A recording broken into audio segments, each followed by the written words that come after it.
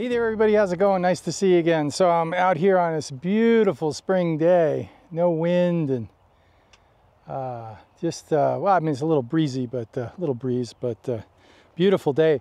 If you hear some noise and you can see some trucks in the background, that's I-84 running through Union County, LeGrand, Oregon. And the interesting thing here, and I've been here before, this is the Oregon Trail site, and it's a place where they camped when they came through the Ladd Canyon, which was a rough passage for them. And you know, I just wanted to come out here and photograph and make this video. I picked up I've been shooting film, as you know, and I'm having kind of a film renaissance and appreciation for it. And I picked up a Pentax LX, which is here. And this is old school, you know, and I've been thinking about, in terms of technology, you know, trying to wrap my head around like where this fits into the program. And you know, a film camera and even a 4x5 using modern film is kind of like a classic car, where a 4x5 might be like a 45 Plymouth or a 47 Plymouth, right? Or maybe earlier, maybe a 1930s DeSoto or something. Whereas a film camera like this is going to be your 57 Chevy, all right? And it's totally capable of getting the job done. And in some ways, it's better than a modern car, which would be a digital camera. I mean, a digital camera to me is more like an electric vehicle, like a Tesla. It doesn't cost you much to run. It costs you a lot to buy, but it doesn't cost you anything to run, and it can't really do everything you want it to do, but you don't know that. So so when it comes to these this camera here, the Pentax LX, really to me is I hesitate to make this video because I don't want to drive the prices of these up, because I'd like to get some more of them. They're relatively inexpensive at this point. This is a really clean one. And this camera gives you that feeling of, like, with this and a couple of rolls of film, like you're always going to get the shot, okay? It's got everything you need, nothing you don't. And, you know, Pentax really pulled out all the stops with this one. Pentax has always made a lot of really great enthusiast level cameras, but they've never really made the Uber Pro level stuff. This was the one time that they actually did that. I would argue that the K1 and the K1 Mark II are pretty bulletproof for digital cameras. Yeah, I'll stop there with that, because I'm not really sure where I would put the K3 Mark III, although it's probably more robust than most everyone else's pro level stuff. But anyway, the Pentax LX really is a fascinating camera. For a film camera, it has everything you want. What really attracted me to this camera, again, I had one years ago, okay, but when I started looking at it, like, I love my MXs, and I love the fact that they're all mechanical and they're so small, but the problem I have with the MXs is the viewfinders. To get diopter correction on the viewfinder, which I use now that I've gotten older and need to use, I use 1.5 reading glasses for when I'm in stores or at home. To see at infinity, I don't need them, but to see, you know, 0 to 5 feet, this makes everything sharp and in focus. And the Pentax MXs don't have diopter correction. The LX does. Not only does the LX have diopter correction, which is built into the viewfinder, which is removable, okay, but you can buy 3 different viewfinders with varying levels of diopter correction. For me, The standard viewfinder that goes minus 1.5 to 0, set pretty close to 0, makes the viewfinder absolutely tack sharp. The viewfinder is removable, and you push this button and turn that lever and it slides back, and it's like on rails. It's just like butter. Everything about this camera is absolutely as good as they can make it. This camera, everything you see on the top is solid brass. Not solid, but the covers are all brass. Even this little button here is brass. And one of the ways you can tell if there's a lot of, one of the first places that the finish starts to wear is on this button. And this button starts turning brass colored. But that is phenomenal, having that viewfinder correction. It is also one of the clearest and sharpest viewfinders that you're going to find in any camera. All right. So yeah, kudos to the viewfinder. Really fantastic. One of the things, so another thing that's really interesting about this camera is the shutter exposure counter counts forward like you would expect. But this is one of the few cameras that you can actually push in the rewind button and slowly rewind it, and the shutter counter counts backwards precisely. So you can go back 4 frames. Let's say you're on frame 10.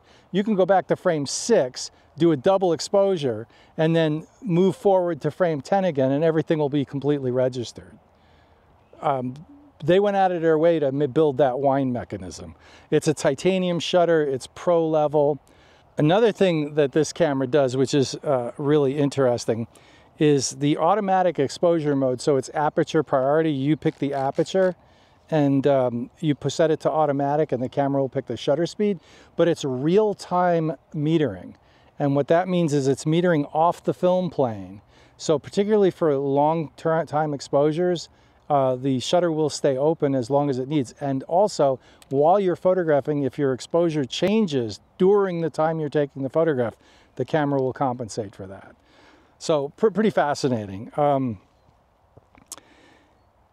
It uses those 2 little LR44 batteries, and I think there's an accessory battery grip that you can put on it to extend the battery life. I don't know for sure. I know there's a lot of really crazy accessories for this camera, but and they have like a winder, and they have a motor drive, and there's all kinds of. I mean, this was really, they're pulling out. This was 1980, and when this first came out, and it ran till I think 2001 or so. So it was quite a long run that they made these cameras, and so that was state of the art in 1980.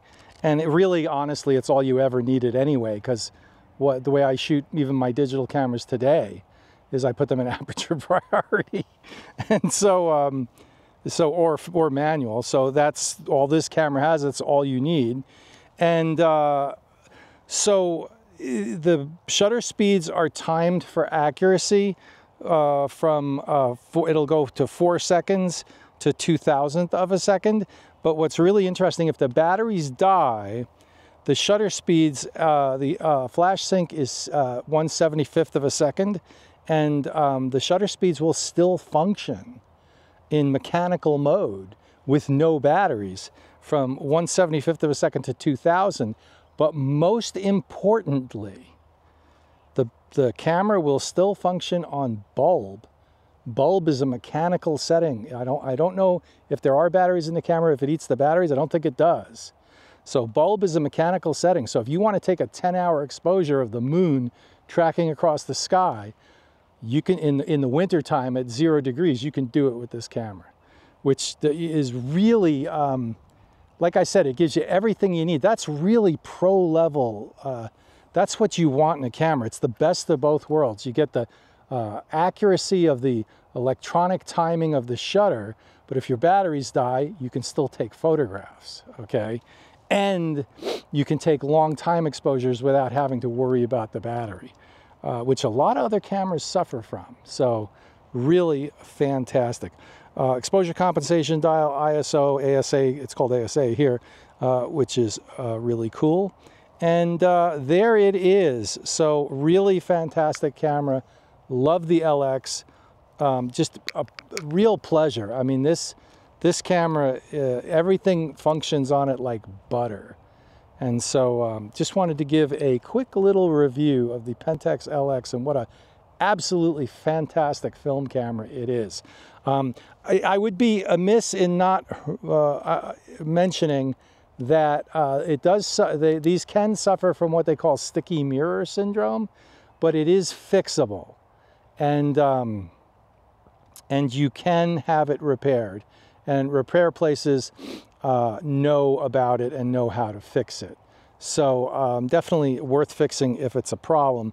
The later models, and you can tell a later model because it's got kind of a shroud around the shutter speed dial, and the knob to turn the camera on and off is this half moon shroud. That's a late model LX. I think the late model LXs have a different, they don't seem to suffer from that as much, maybe because they're newer. But the older ones that just have the lever like the MX does, that can be an issue. So I guess it could be an issue with all LXs, but it's something to consider. That is the one thing on these cameras that can have a problem. There's a little rubber bumper that the mirror rests on that deteriorates over time, and it gets sticky.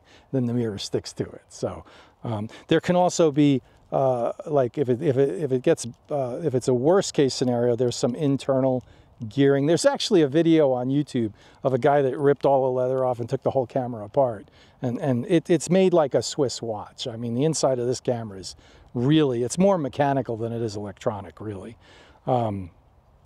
But he freed it up because he had the really bad sticky mirror syndrome. So yeah, other than that, fantastic camera, pretty much bulletproof, and it's really a pleasure to shoot with. It's one of those cameras where it's the poor man's Leica. Can we say that? But it really is a pleasure this is what you're looking for, and what everything else should be compared to.